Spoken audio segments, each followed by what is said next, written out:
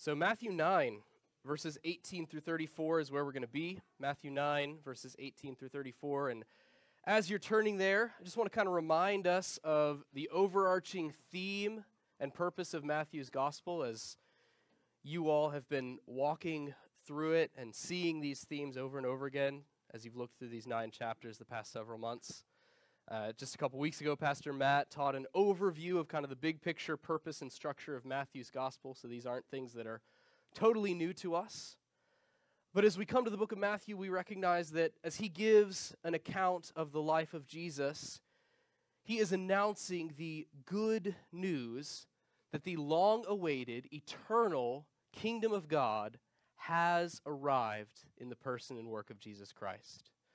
Matthew writes to proclaim that Jesus is the Messiah, that he's the son of David, the son of Abraham, and that he has come in fulfillment of prophecy and of promises to deliver his people and to establish his eternal kingdom. All that had been promised, all that had been foreshadowed, all that the hopes of God's people had set their hearts upon was now finding its fulfillment and its inauguration in this one who had come. The climax of redemptive history and the establishment of God's saving reign through his Son was at hand. And we need to kind of have those big picture themes in our minds as we look at these specific narratives. We kind of need the overarching purpose in mind. Because Jesus' ministry, the individual narratives and accounts of Jesus' healings and teaching, what it's doing is it's revealing and clarifying for us the nature of his kingdom and who he is as king. These aren't just kind of like interesting vignettes for us. They're historical narratives that really serve as a witness to the legitimacy of Christ's reign and that call us to respond to him in faith as the true king. They teach us about what his kingdom is like and how we then are called to live as his kingdom citizens. So as we walk through these several narratives from verse 18 down to verse 34, I want us to first think about 4 broad questions about Christ Jesus and his kingdom that are going to be addressed in the narratives that we see. As we walk through this section of Scripture, we're going to walk through it linearly, but I want you to have these 4 questions in front of you. And I'm going to kind of remove all suspense because I'm going to give a brief, just summary answer of what we're going to see in the text of how this section of Matthew answers and addresses these questions. So first of all, what kind of authority does King Jesus possess? Well, just by the fact that we refer to Jesus as king signifies that he has some sort of authority. So what kind of authority does this king possess? Well, in this chapter, we're going to see that Jesus holds authority over life and over death. Can't get more overarching than that. He holds authority over the physical body, over that which is clean and that which is unclean.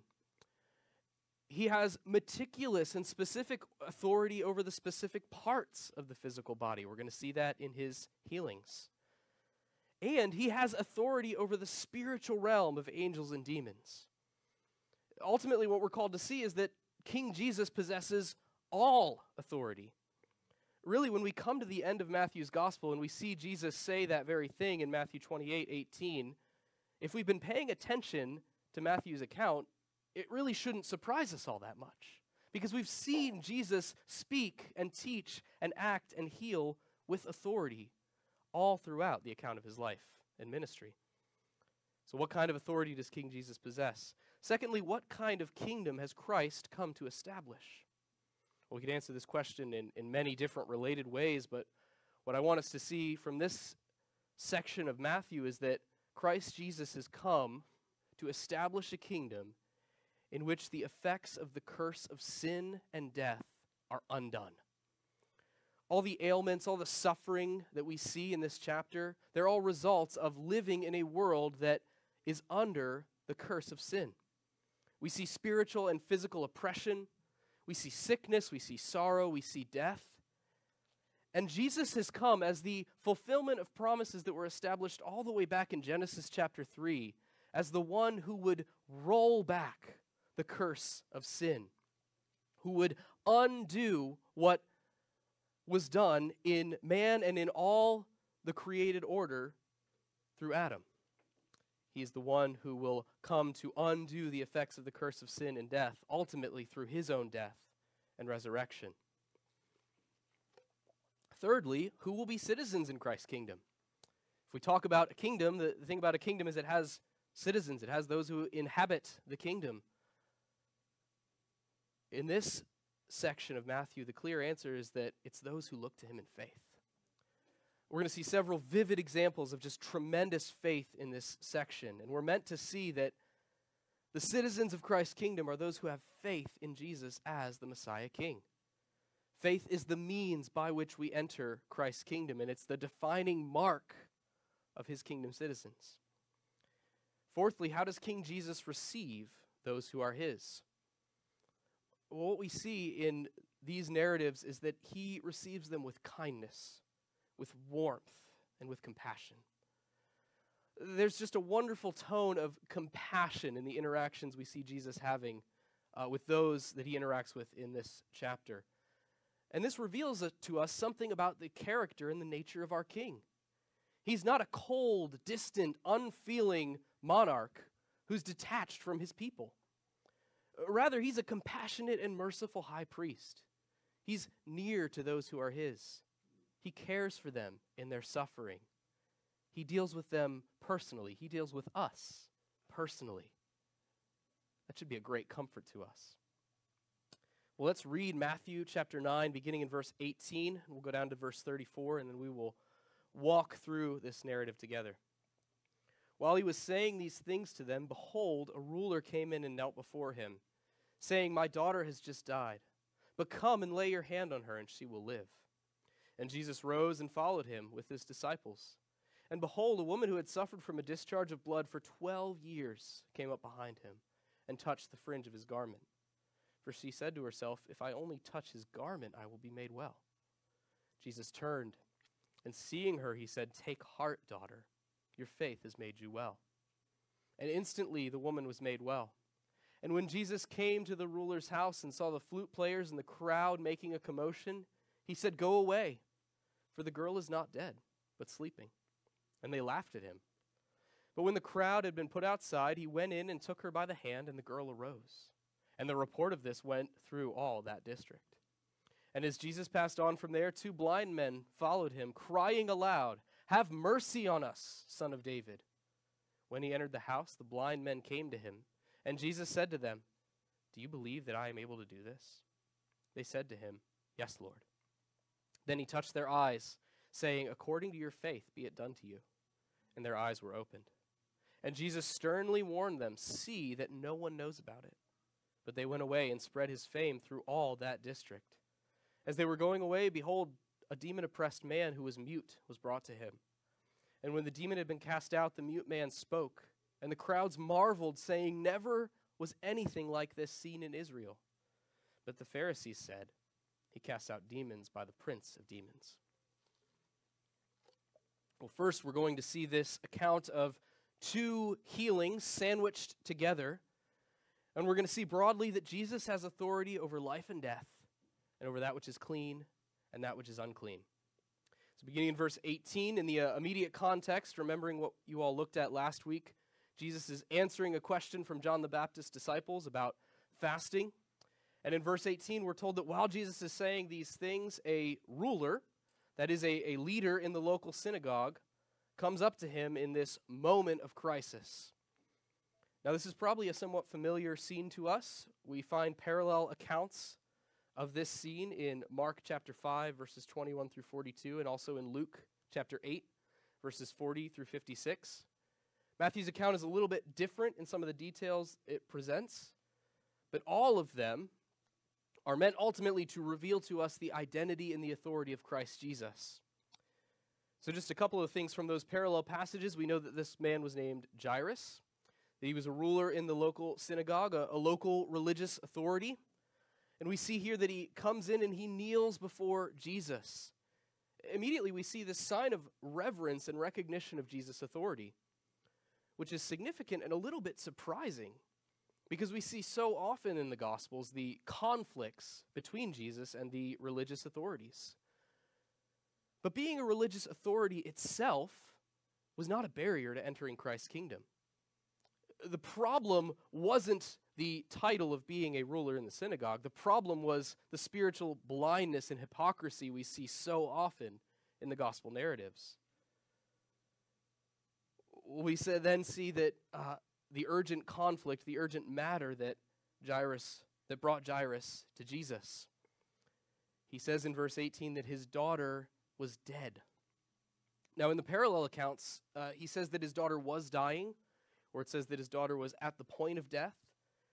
Here, Matthew chooses to emphasize the reality of death.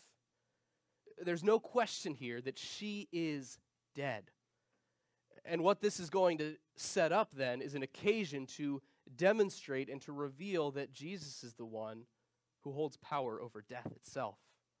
The reality of death is emphasized to show Jesus as the one who has power and authority over death. So Jesus rises up in verse 19 to go with Jairus and with those with him to his home. And on the way, there's this interruption, this kind of intervening scene right in the middle of this already very tense scene filled with conflict. There's this other encounter kind of sandwiched in between that Matthew draws our attention to in verse 20.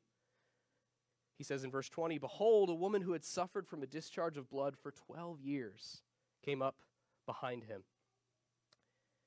This woman had suffered continually from a hemorrhage of blood for 12 years.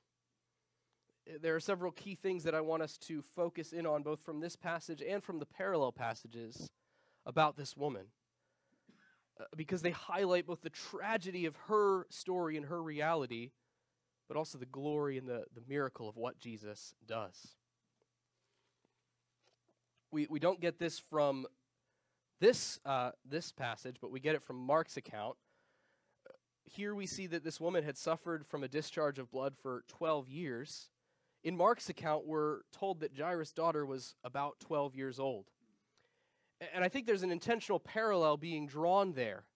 Jairus' daughter had experienced 12 years of life. This woman effectively had experienced 12 years of death, suffering under this horrifying, painful condition. Mark also tells us in his account that not only was she suffering greatly, but she had spent all that she had seeking a cure. She'd pursued different doctors, but the problem only got worse. Not only was she suffering physically, she was financially destitute as a result of her condition. Not only that, though, it gets worse for her, because not only would this woman have experienced intense physical pain, apparently physical pain that got worse over time as she sought a cure, she would have been ceremonially unclean under the Levitical law. She would have been excluded from the temple and from the synagogue, cut off from her own people culturally, but also religiously, cut off from the worship of God and the assembly of God's people in the temple and in the synagogue. Because of this physical condition, she would have been an outcast in her own society. And as we see this reality and we see this just plight of this woman, we should be affected emotionally. Our emotions should not reign supreme. They shouldn't kind of drive the bus in our lives or in our reading of Scripture. But we also ought not cast them aside when we read Scripture. When we see the tragedy of life in a sin-cursed world, as it's shown to us clearly here, we should be affected by this. Think of just the years of suffering, of being cut off from her own people.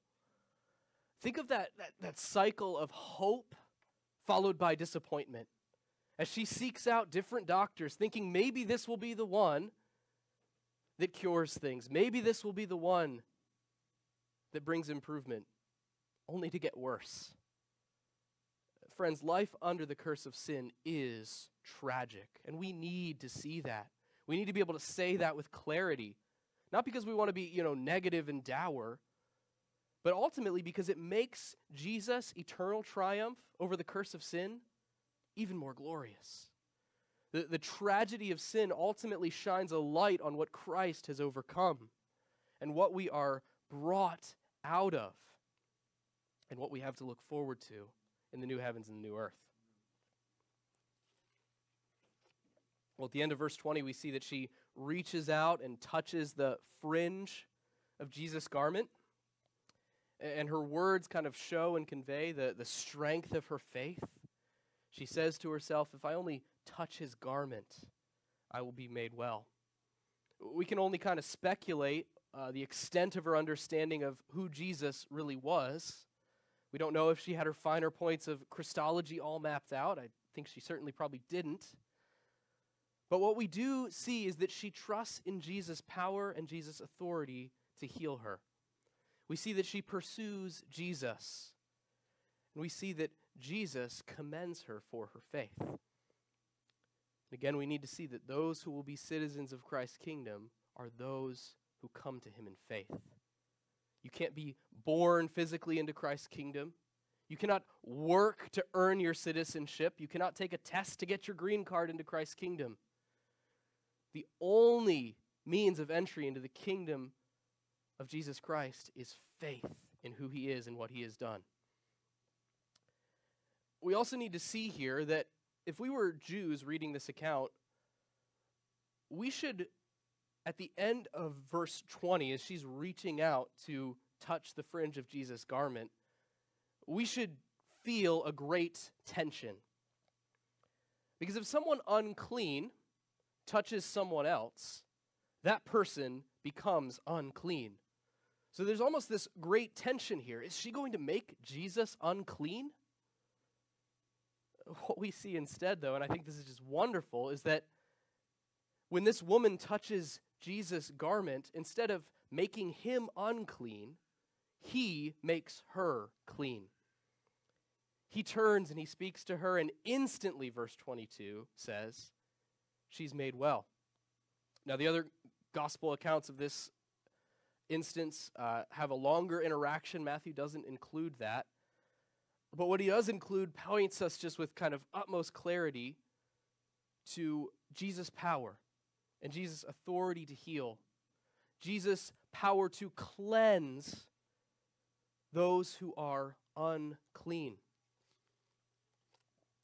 And we see in this instance of this narrative a broader theological point that is being foreshadowed and that is being pointed to, which is that Jesus had come to bring cleansing to his people. Not just from being ceremonially unclean, but cleansing from that which ceremonial uncleanness had always pictured and symbolized in the first place, the spiritual uncleanness of sin that separates us from God. Christ Jesus had come to cleanse his people, to make us clean through his blood. This narrative of miraculous physical cleansing anticipates a much greater spiritual cleansing that Jesus would accomplish for his people through his death and his resurrection. And just see here again the power and the authority of Jesus. See in verse 22 that word instantly. Instantly, the woman was made well. That's the kind of decisive and final and certain authority that Jesus has. He heals her instantly. Do we see his authority in our lives? Do we see it as a good thing? Do we see that it is right to recognize that he holds all authority in heaven and on earth? And importantly, that we don't.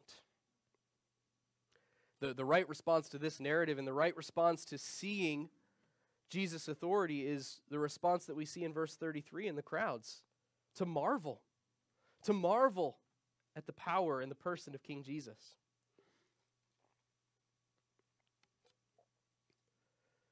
Finally, in this interaction between Jesus and this woman, notice the tone that Jesus has. Notice just the warmth and the compassion. He says to her in verse 22, "Take heart, daughter," addressing her in just these terms of warmth and endearment. And that's how Jesus receives those who are his. He's not a cold or distant or unfeeling monarch who stands high above his people. He's a merciful and compassionate high priest who is near to his people. He does reign. He is above all, but not in a way where he does not have compassion for those who are his. He doesn't begrudgingly admit anyone into the kingdom, and he's not indifferent to those who are his. He's the good shepherd who is near to the sheep and who deals with us personally. Oh, may we be encouraged by that. And may we be a people who seek to extend that same grace and compassion and warmth to those around us. So we see this miraculous healing. We turn back then, though, to the scene with Jairus' daughter. Remember, this is kind of an interlude in this journey to the house of Jairus. And in verse 23, we're confronted with the fact that the mourning process had begun.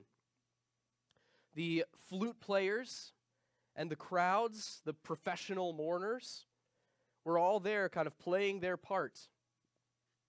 And what this is meant to indicate to us is that this girl was really, truly, actually dead. She wasn't partially dead. She wasn't mostly dead. They knew in this culture how to correctly identify a dead body, and so they were doing what you would do culturally when someone had died. The funeral process, the mourning process had begun. They were doing what they should have done. Think of the audacity then of Jesus' words in verse 24.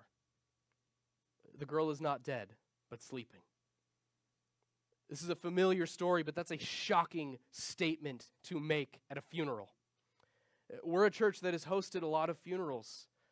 Imagine someone walking up to the front during a funeral and saying, without an ounce of sarcasm, and not trying to make some kind of broad theological point about the resurrection hope, that person in the casket is not dead. They're just asleep. That would be alarming. That would be disturbing. We'd try to remove that person from the proceedings. The crowd responds by laughing at him, which would be the right reaction to that statement unless the person saying it were the one who has authority over death itself. And so we see what Jesus does, and we see just the marvelous work of Christ. The most essential and inescapable reality of life under the curse of sin is death. No one has ever been able to outpace, outsmart, or out-engineer death, and people are still trying. It's a universal reality for every person who's ever lived. And here King Jesus holds power over death itself. In verse 25, he takes her by the hand, and this girl arises. We're meant to look at this miracle, and we're meant to see how it points us forward to anticipate the kingdom that Jesus had come to establish, a kingdom where death itself is abolished and is cast out. Something else I want us to just have our attention pointed to in this passage is that notice how Jesus also renames death. I'm borrowing here from a sermon that Jeff Kelly preached at his church from the parallel passage in Luke, but this point that he brought out was just too good not to share. So in verse 24, Jesus says this girl is not dead, but sleeping. Do you see that shift in terminology? In the narrative, the point is that Jesus is going to raise her from the dead. But the broader theological point that we're meant to see is that because of the salvation that Christ had come to accomplish for his people, death is not the end. Physical death is not the end of our story if we're in Christ. And we actually see the early church pick up on this language, describing those who have physically died while hoping in Christ as those who have fallen asleep. You can see this in places like 1 Corinthians chapter 15, 1 Thessalonians chapter 4. And consider just the magnitude of what this shift in language indicates. Again, death is a universal reality for every person who's ever lived. But because of the eternal salvation that Christ would secure for his people, If we're in Christ, the tragedy of death is nothing more than taking a nap.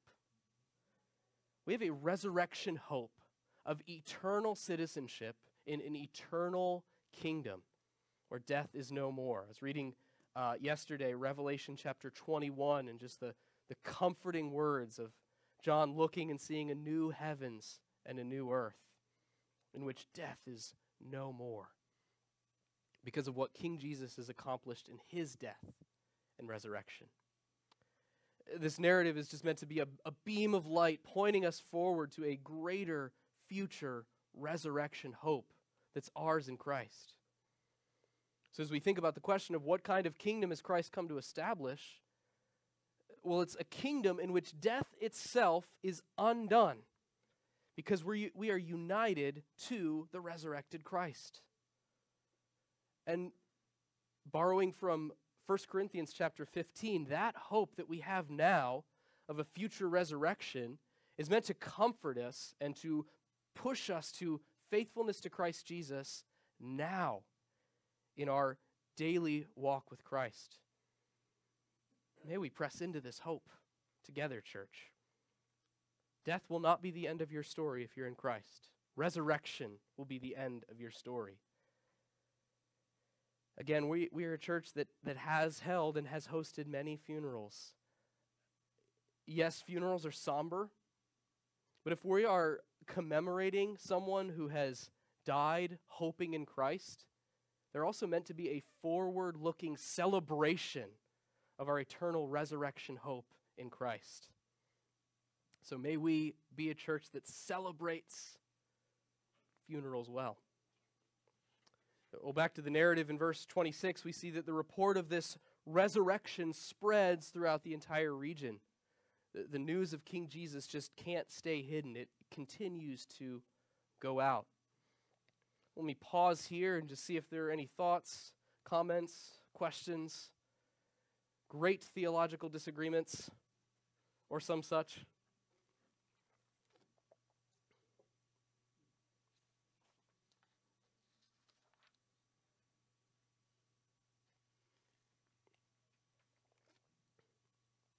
You all are greatly quiet. I found it very interesting. You said it, but death since Adam has affected every single person. Hmm. And we find ourselves 6,000 years later with all the medical everything that we have. It still hits every single person. You've got some extreme crazies that try to freeze themselves and think that they're going to get their lives back at some point, but it hits everyone. Hmm. So the fact that the one true gospel of the one true God is the only answer to that and the perfect answer to that. I think I just think it's a powerful thing. And then it happened through a death. Yeah. That death was the means to undo death itself. Yeah. And you have people who are, these